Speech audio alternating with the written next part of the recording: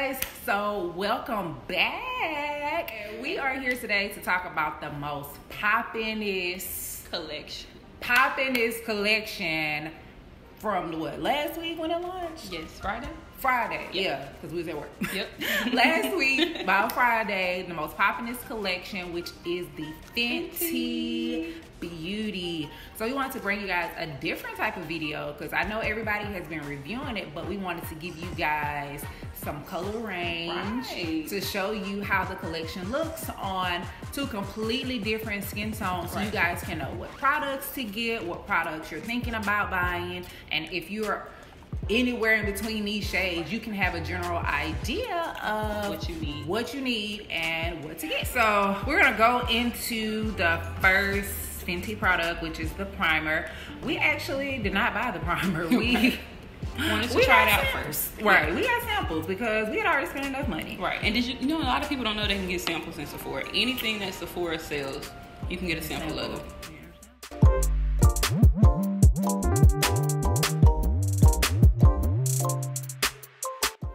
How do you feel about the primer? I like the primer, but I wore it yesterday and I really liked how my skin looked in the video with it. Now, I am a very oily girl, so I'm interested to see how it's gonna hold up. I did that video at night, so I really won't be able to tell, but I'm gonna actually go over this just on my nose with the Becca Evermatte, just because my nose is like, thank you, the oiliest of my face. And in this video, we're gonna do different takes on the product, so I'm just gonna use the primer by itself. On my skin, which is kind of normal, sometimes dry, but it's been pretty normal lately. So I'm just gonna do the primer by itself. Okay, and I'm gonna go ahead and color correct because, you know, I am a dark skin girl and my skin is not even all the time. Next, we're gonna move into foundation. And this is the packaging of the foundation. I'm sure you've probably already seen it. I am in the color 390. And I am 450, but I could possibly be 460. I have been wearing 450 and I really like 450, but I ordered 460 because they were out of 450 online. And after I had saw like a few reviews of people who were my skin tone or close to my skin tone, and they had on 450 and they said it oxidized. Right. I was like, 460 might be too red. So yeah. Make sure you shake your foundation before you put it on. Yes, and it says it on here. The bottle shake and the box. Well, okay, because it's kind of watery. Yeah, it's very liquid. It's very liquid, very liquid. So what do you put yours on with? So I put mine on my brush. She puts. I put mine on my hand. And I'm using the Real Techniques Expert Face Brush. And I'm using just a brush from Walmart.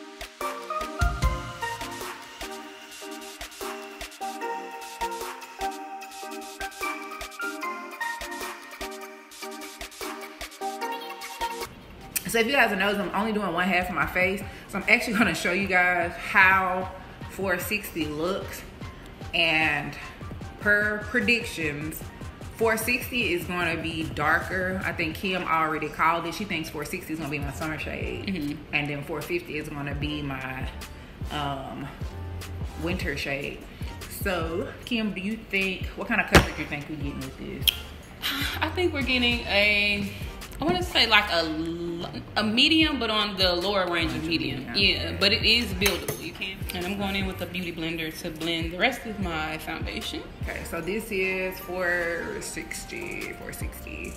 And I'm going to do the same thing on the other side.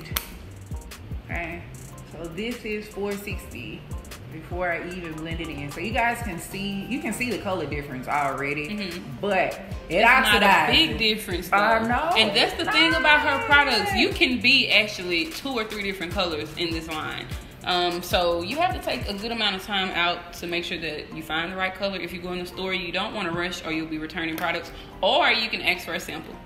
That might be your best bet, is to ask for a sample. One thing about the foundation though, I don't know if you noticed it, but it does dry quick, so you have to work in sections. You do have to work in sections. So see, I started at the bottom and kind of worked my way to the top, because I was like, even on my hand, like it's already started to dry. And the makeup set, so like it feels like a powder is on my face right now. I don't know, it feels. Somebody else said that. It does feel like a powder. Like it's not, you know how you put some foundations on and it's still wet and it takes time to dry down. Like this is dried down already.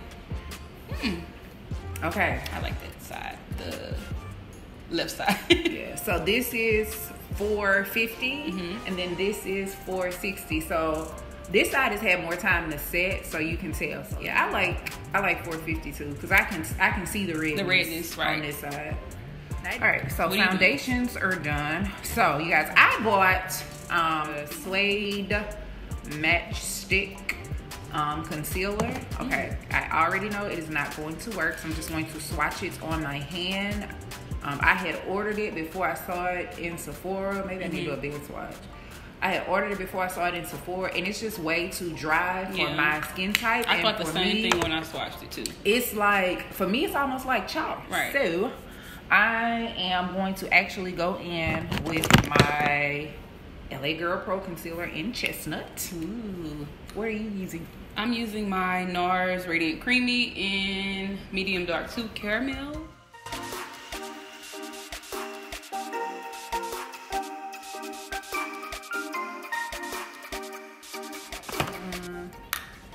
I think I am done setting.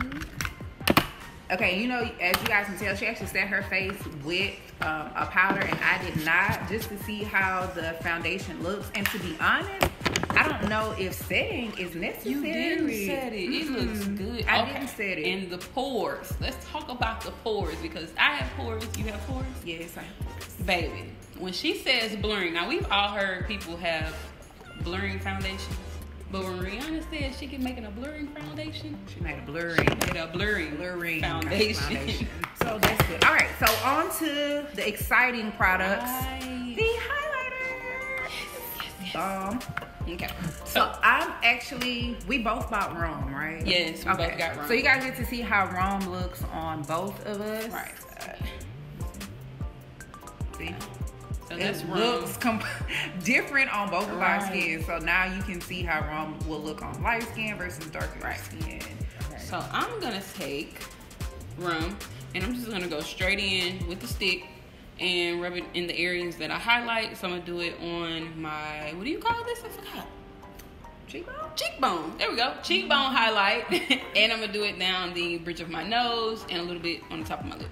So one thing we have both been playing around with, y'all, is ooh. And I'm just gonna bring on my finger. And we've both been talking about how well it layers with other highlighters. Right. So I'm just gonna take my hand and take it and go a little bit. I don't know. You're not loving it? Not loving it. Looking like a little girl playing it makeup. I'm gonna rub a little bit down the bridge of my nose. I don't know if y'all can see that, but it's very subtle. It's very subtle. That's what I was gonna say. Okay, so while we doing this, let's talk about the elephant in the room that we have not discussed. Trophy wife. I bought Trophy wife. So she bought Trophy wife. I did buy Trophy wife, but I don't know. I'm so scared of it because I just don't think it's going to work that well. Because I didn't realize how yellow it was. Very yellow, but beautiful. Beautiful though. Oh my God. Trophy. Should I try it? You should try it. Okay. Okay. I already sprayed my brush. Ooh. Okay, I don't. Trophy wife as an eyeshadow is bomb. Yeah, that now, y'all, this is a bit much for me. Like, you don't do colors on your eyes. eyes. I don't do colors on my eyes. I don't know why I just sit up here and let her talk me into this. Do it on your eyes. Okay. Now I'm waiting on her. I put on my highlight. I put on Rome. So I'm going to. Are we going to layer it? Yes. Okay. So we're going to layer Rome. Because I know. So very subtle. Very subtle. It is subtle, and but it looks way more.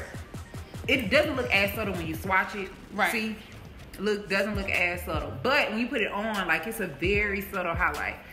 The next product we're introducing, which are the duos. Yeah, the Killawatt Freestyle Highlighter Duos, and we actually got 2 different colors in this, and we did not expect to get this. Didn't at all. I got Ginger Binge and Moscow Mule, and I got Mean Money and Hustla, baby. So what we're gonna do, we're both gonna layer them, and we're kind of using similar brushes, but mine's a little bit bigger. Ginger binge first, and then I'm using Moscow Mule. And I'm just gonna go in with Hustla, baby, and we're just gonna layer that. Ooh. Oh, Kim. Oh, wow, wow. Okay. Let me see. Ooh, Jesus. Ooh, in your face. Ooh, the glow. So now this is Moscow Mule. Ooh, now that is the kicker. Oh, I love that one. Moscow Mule looks really good. If you follow me on social media, I've actually I took a picture yesterday, and if you saw my glow, this was it. This was what my glow was about. Oh my God, look at that. Should we serve them? Ooh, girl, look at that. And one thing about these Killawatt duos is that they're two different sides. So you have one that's a little bit more intense. So in this one, Hustla Baby is a lot more in your face than Mean Money. But Mean Money is subtle. So on those days when you don't want a super bright glow, the other highlight is still pretty a lot. I don't know. I feel like I'm about to be extra and put Trophy Wife on top. I think you should. Just to see. I'm nervous. I did not get Trophy Wife because I felt like it was too much. It is a true yellow gold. This is yellow. Dun, dun, dun. Ooh, Jesus Christ. And if you don't like glitter, you might not want to go with Trophy Wife because it is jam-packed with glitter. It is jam-packed. So I'm not going to use a lot. Like, you really only need a little bit. So yeah, so this is with Trophy Wife added on top. I feel like it gave me more of a glitter just because my eyes are blinging too. Right. So, but I don't hate it, but it's not a favorite. I prefer the Killawatt duos. The duos. I do too. I prefer the duos as opposed to Trophy Wife, Ginger Minge, and Moscow Mule, and the Shimmer Stick. And the Shimmer Stick. Right. I have one more product. I did pick up the Fenty Glow. It's a universal lip color. She only came out with one lip shade. I was a fan of it when I tried it in the store, but as the day went on, I told her, I hate when you get that little white residue in between your lips. I hate it. So I don't know. This might be going back. I'm going to try it on today. It's a nice color. If she going Sephora one more time, they going to hurt her. They going to hate it. Color. It's a pretty color, but you can find cheaper options if you don't want to pay $18 for the lip gloss. Right. But it is pretty though. See, okay, so this is the thing. I did not get that because she let me swatch hers, and I did it in the store. My lips are darker, so I would have to line and then put the lips on, and then I still feel like it was sticky on me. So I wasn't just still like a fan of it. But it looks good on her. I think it looks bomb. So you want to finish our makeup off camera and then come back? Yeah, we're going to finish our makeup and then we're going to come back to you guys in a second. Okay, so we're back. We have our full beats on. We're going to go ahead and give you an overall review of the line and what we thought. So the overall line, you love. Okay, let's... Number one, overall line, for you to come out with foundations. Yes. 40. Okay, now I'm going to give you my honest opinion. When I first saw it, I was actually talking to my cousin Cherise, and we saw like a slew of like beige colors. Like the first 7 looked the exact same, and I'm like, is this gonna be a 40 Shades of Beige type deal? 40 Shades of Beige. But when we got to the darker lines and the line actually launched online, and I saw how versatile just those few shades were, I was like, snap, like this might be something, because I actually wasn't gonna buy the foundation. Like I really was going back and forth about it, but I'm so happy I did. So the line as a whole is phenomenal. Yes, like it is. It's everything. It's everything. Like if we have been to Sephora in the last week, how many times? Like three. And I stay an hour away from the closest Sephora. So we really have just kind of like really been playing back and forth because we wanted to bring like a really good, solid, in-depth review of what we thought and how the line worked on both of our skin tones. So let's go into foundation. Okay, so foundations first. I love the foundation. I love the consistency of the foundation. It is more like it's liquid, and you do really need to shake it beforehand. But it applies so smooth. Now I will say we skipped the primer, but I do think I might go back and get the primer. You not?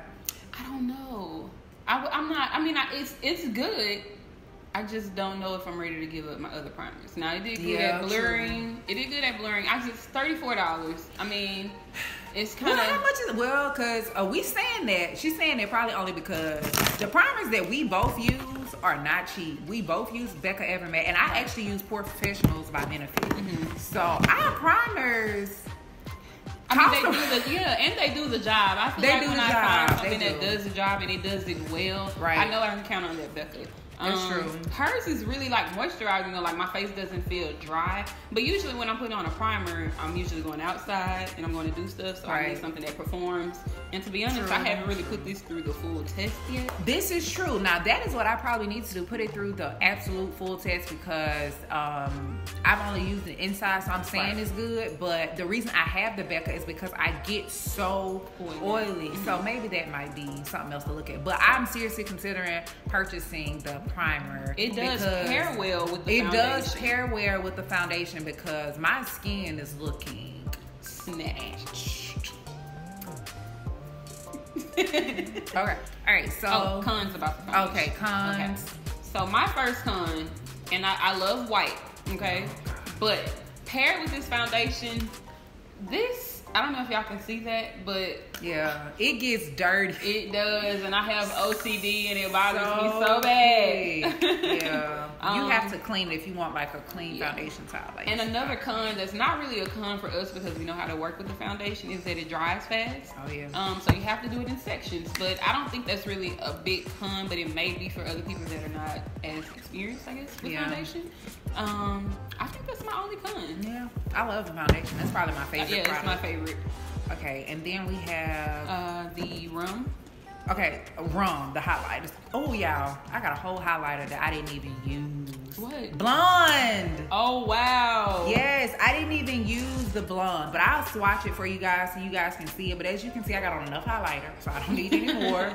So I'm going to swatch it next to rum and let you guys see. So for me, it looks similar to Trophy Wife. Mm-hmm. It's just a matte form. It does. It looks similar. So this is the Trophy Wife. Kind of like the cream form. The cream form of Trophy Wife. I didn't even put that one on. I had completely forgot about it. So the consistency? Yes, the consistency. I love it. Now, maybe a pro for you, con for me.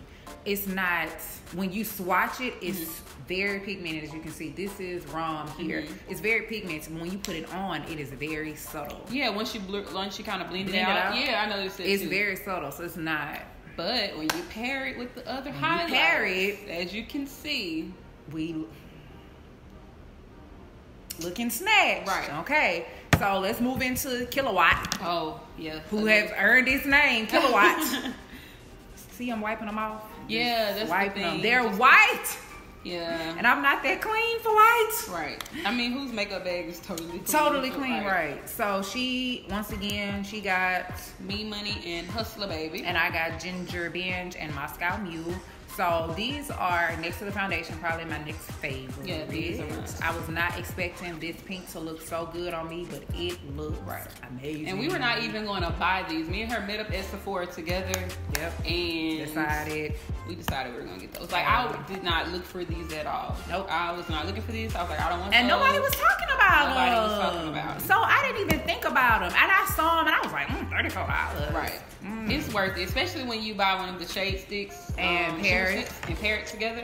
These two right here, as you can see, once again, are bomb. So you paired rum with I paired rum with Hustla Baby. I did Hustla Baby. And I did rum with Ginger Binge, Moscow Mule, and the Trophy Wife. So I'm over here with glitter to high heaven, like. Now I must admit, I was not a fan of Trophy Wife. I'm still not really a fan of it for me, but on her skin, it looks good. The only thing is the glitter transfer, but it's ridiculous. Now that would be my con on Trophy Wife, like, but it's not the same on the palettes, the Killawatt. Like I didn't have that much transfer, but on Trophy Wife.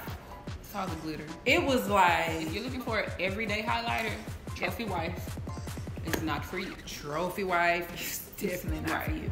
Okay, is that all? Oh, okay. So one thing we forgot to talk about, well, we didn't, is the match stick. My problem is it is very dry and drying. Like so when I swatched it, as you guys saw earlier, it just was, it was too dry. And I knew if it was dry then, by the time it made it to my under eye, it was gonna be super dry. So and you ended up not even using it. I didn't even use it. I wasn't even gonna waste my time and try to go through that and then have to wipe it off. So for me, if you have deep set eyes or even just bags or fine lines, this right here already being dry is just gonna settle in those creases, accentuate it and make it and it's gonna make it more prominent. So okay, so what? Oh, the lip gloss. Okay, and the lip gloss. I don't know. I fell in love with it again once I put it on my lips.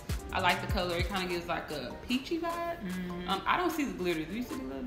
I don't see the glitter. I don't see the glitter. I heard all the other reviews talking about the glitter in it, but I don't really see it. I'm gonna wear it a little bit longer and see if I get the white residue going on again. I want to love it so bad, but as of now, it's a no. It's a no. Hey, is that all our products? I think that's it. That is it. We made it to the end. Okay. So thank you guys so much for watching this video on our Fenty Beauty review.